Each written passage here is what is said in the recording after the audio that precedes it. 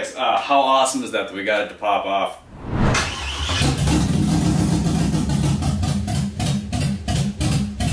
So it won't stay running, and I'm not surprised. We've got a few things that were issues with it. Biggest one being that we found that the body, the sniper body, just wasn't even bolted down all the way. So obviously it had a massive vacuum leak. Besides that, we've got 3 inches of exhaust past the oxygen sensor. This thing's a wideband. It's trying to it's trying to read it, and it's trying to decide how much fuel to pump in.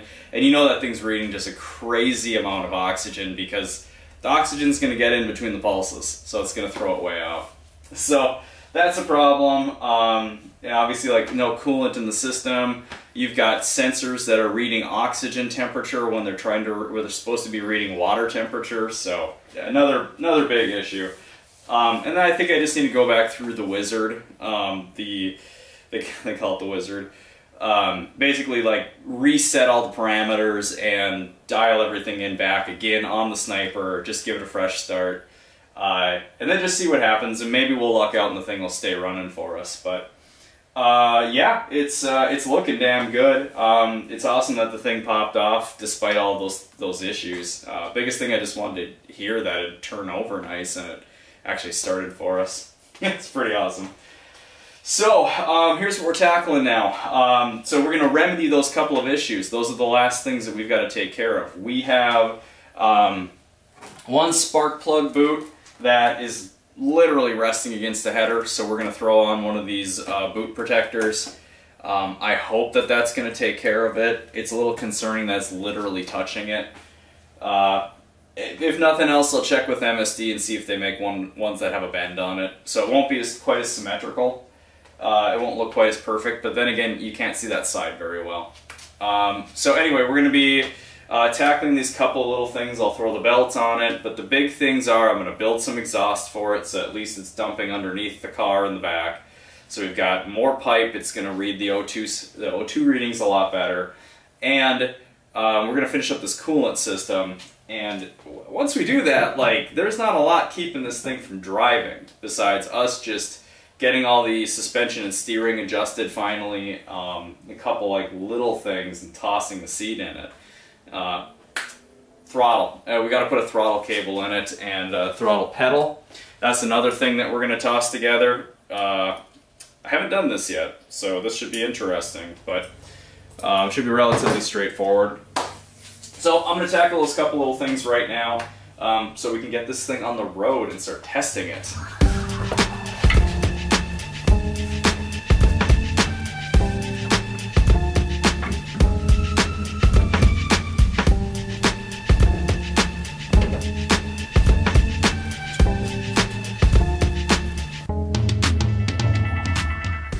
Alright, so the radiator is rubbing on these little lips down here. These little guys. They're actually kind of jagged. So what I'm going to do, I'm going to start by just trying to hit them with a hammer, bend them back a little bit, because I don't mind if they're like kind of tight to the radiator, but I don't want them rubbing. So I'm going to do that. What's wild is this thing was already cut out. It makes me wonder if there was a small block in it at one point, because you can see it's already notched funny. These normally have kind of a curve to them.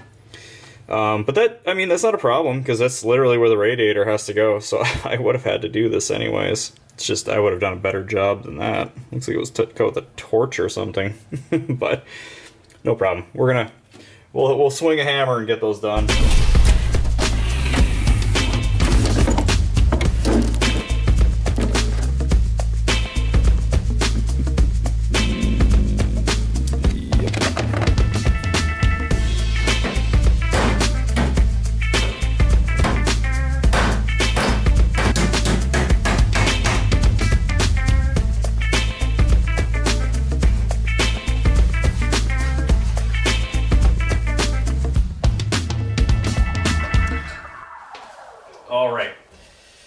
Game plan time. So, I've got the radiator just kind of situated. I think I got an idea of how I'm going to do this.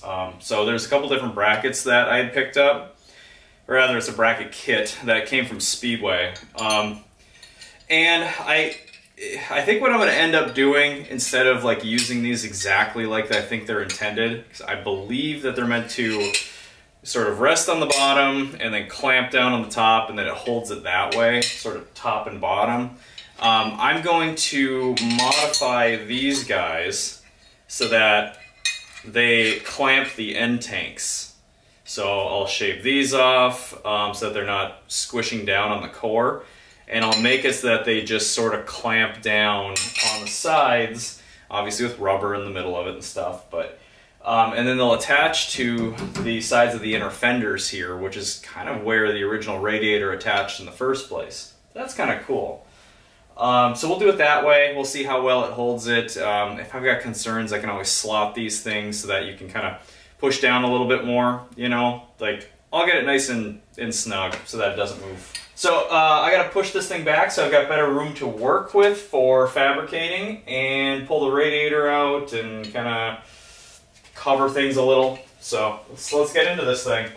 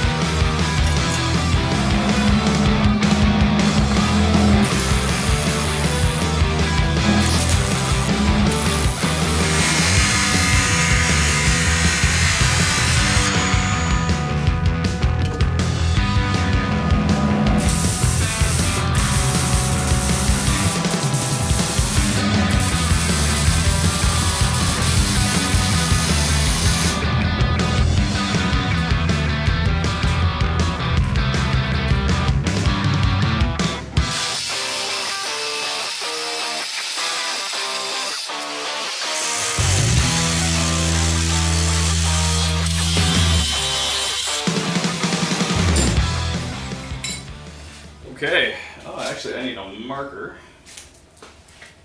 Here we go. Alright, check this out. So, the way it's going to work, L bracket, bam. It's going to sandwich it. So we'll put some rubber pads in there so it doesn't obviously rub through, but it really shouldn't really be a risk for doing that. But just got to compress these two and then mark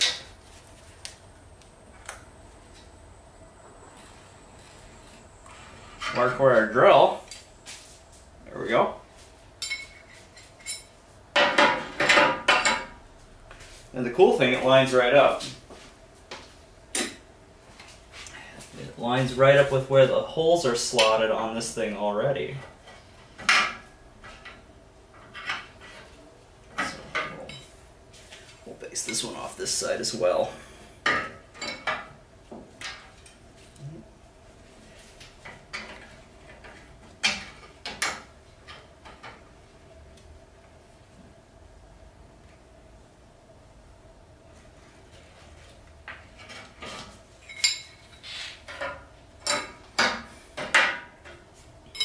There we go.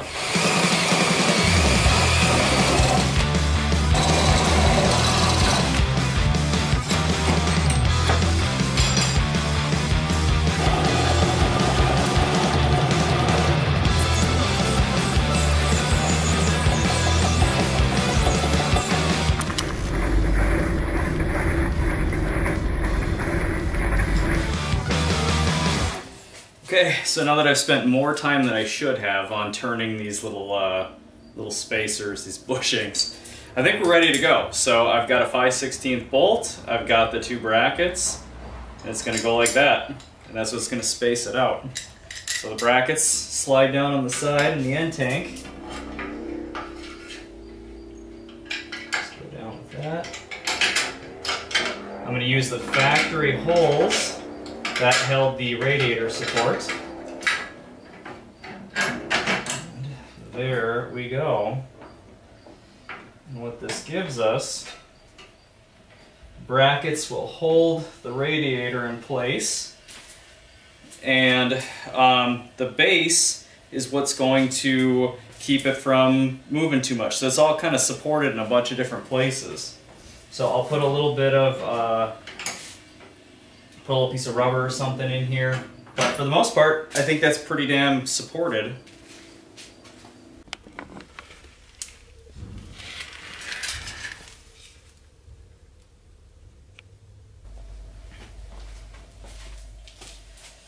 Okay, radiator's looking great. It's mounted in there, pretty confident in the way it's sitting.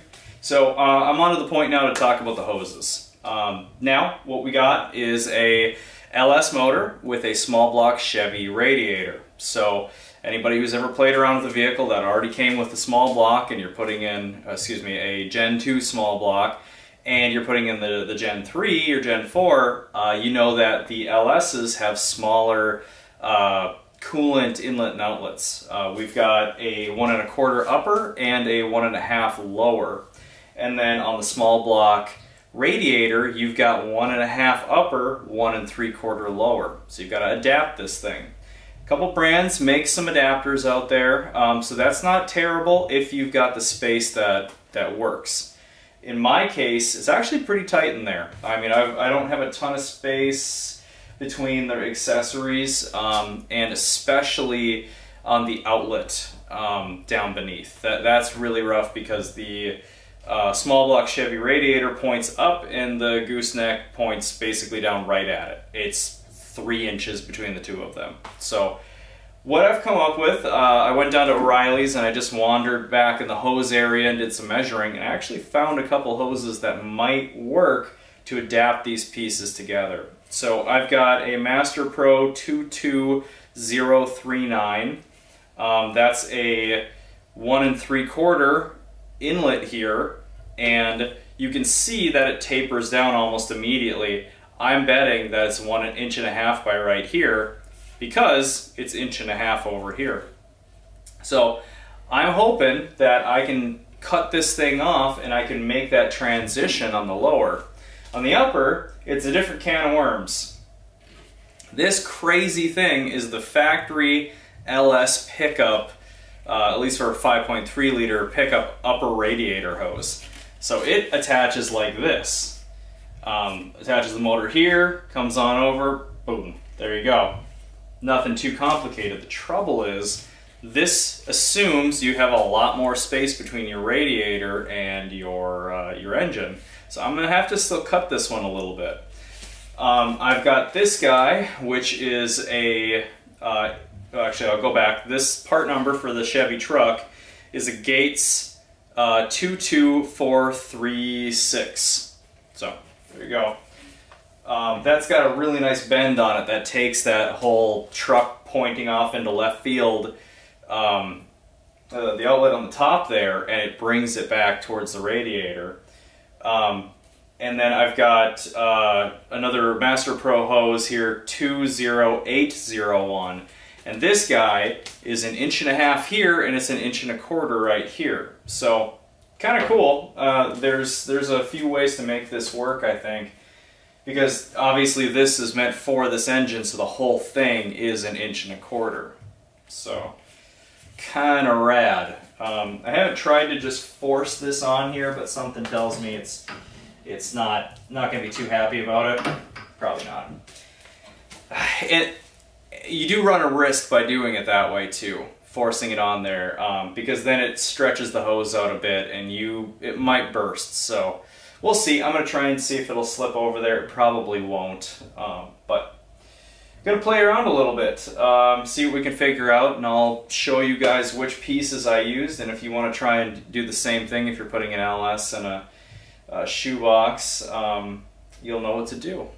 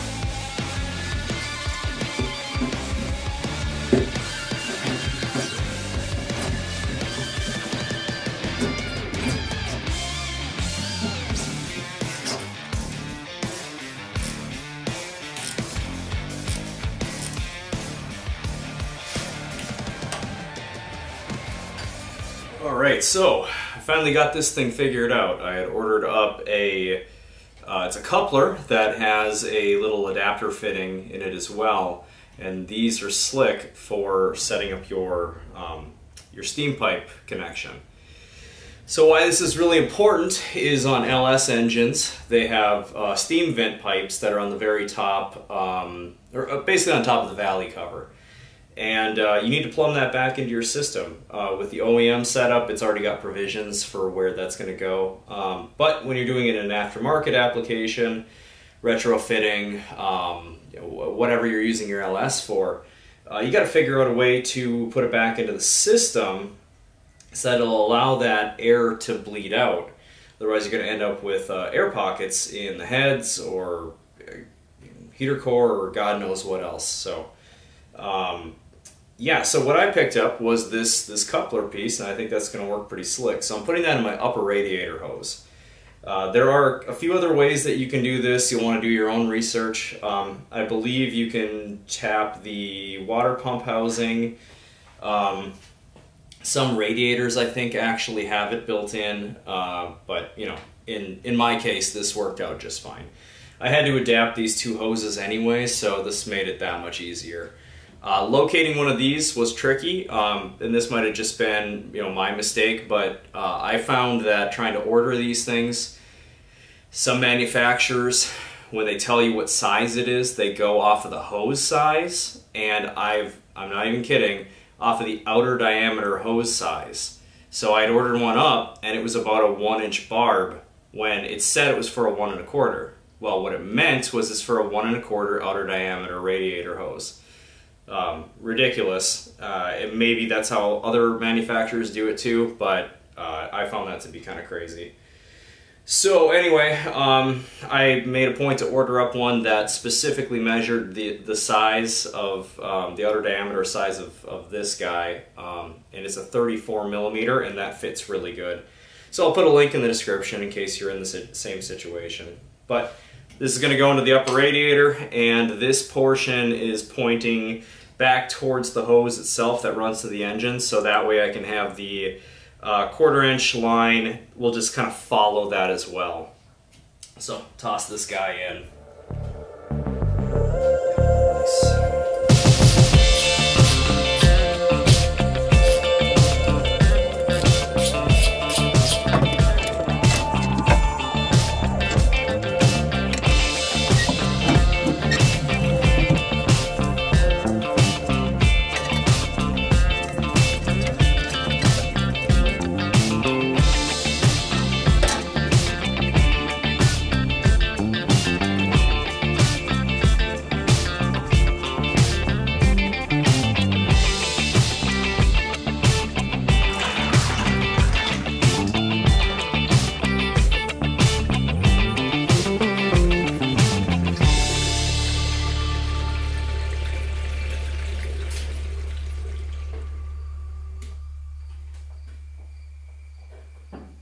Just going to bump the throttle, or bump the starter, just to make sure that it's not in gear.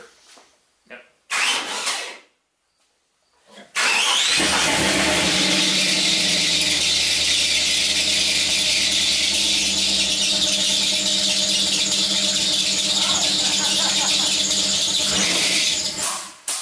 Oh.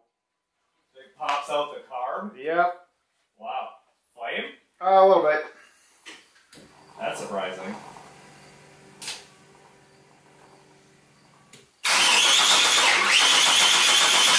Whoa, whoa, whoa. Okay. That's enough of that. Yep. So we're getting Way big old flamers out of the intake. Jesus. Yeah, that was actual, like, poof of I fire. saw it. Okay, so we gotta figure out why that keeps happening. Weird. Okay. I mean, it idled for a moment there. Yeah, it sounded great. Did you turn that off or did it die? I shut it off. Okay. Weird. Okay, so it's running great for a moment. That's so weird. That's like a timing issue.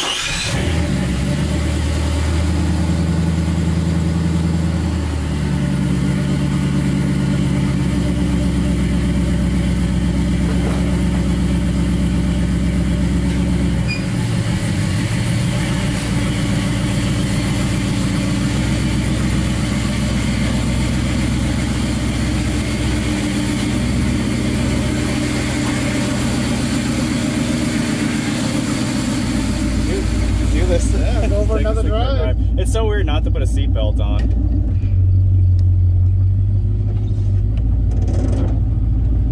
What that is. She's moving. Something's vibrating.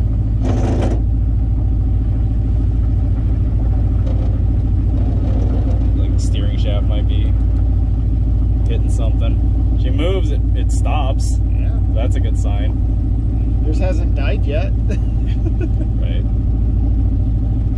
It steers relatively straight. We'll go up by 1/8.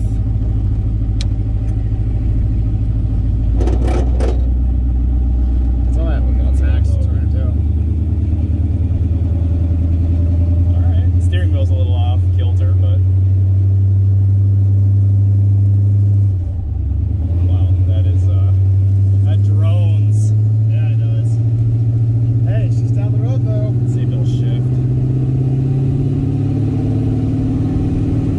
She's not shifting.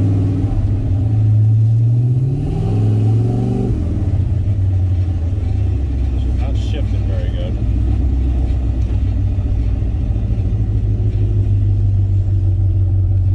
Might have to do a little bit of adjustments there. Hey, we're Driving. We're at the block. I mean, it's moving.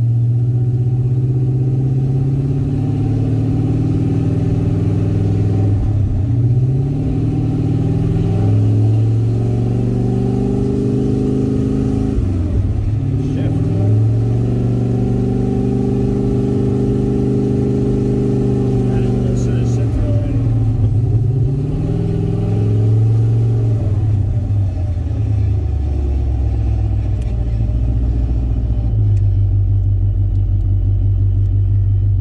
Yeah, no idea why it's not shifting.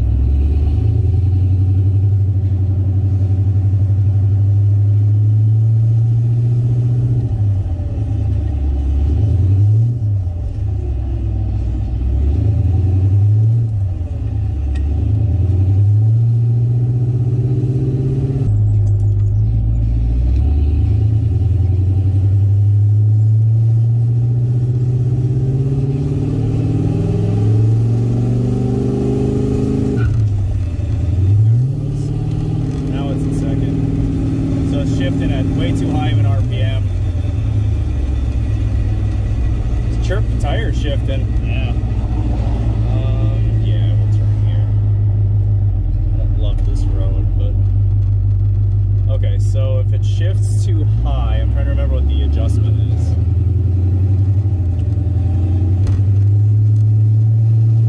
So that's a throttle valve issue because it's shifting at like 3,500 RPMs, I think. Yeah. So the throttle valve needs to be like adjusted because it should be shifting at like 1,500 or something.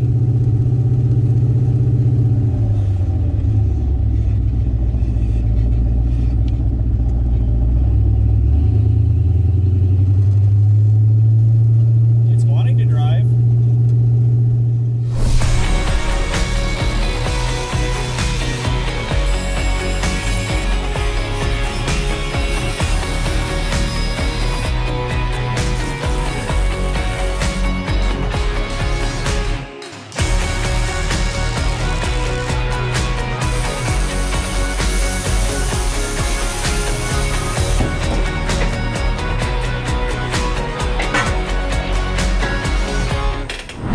Alright guys, we're driving it. She's going down the road nice and smooth. Couple of quirks though, as we expect with any 2-year mill. Yeah, so as you guys saw earlier, obviously like one of the most annoying things is the exhaust side of it. It was billowing exhaust that was just ending like basically at the back seat, so that was awful. Yeah, so now it's got exhaust all wrapped up on it. Exhaust is finished. As you can tell, the transmission's shifting really hard. We think it's because it's a sticky throttle valve. We'll work all that out. We might rebuild the transmission. Small things, but we're driving it, you know.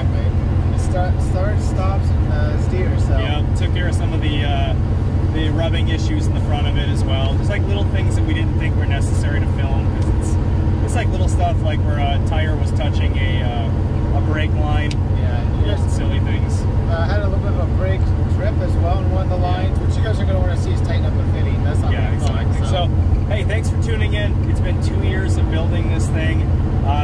We've gotten so much love from you guys, and I don't know, it's been awesome. So, thank you. And we hope you enjoy the highlight reel. That's going to be the next video that's going to be found up in here. So, we'll see you guys at the next one.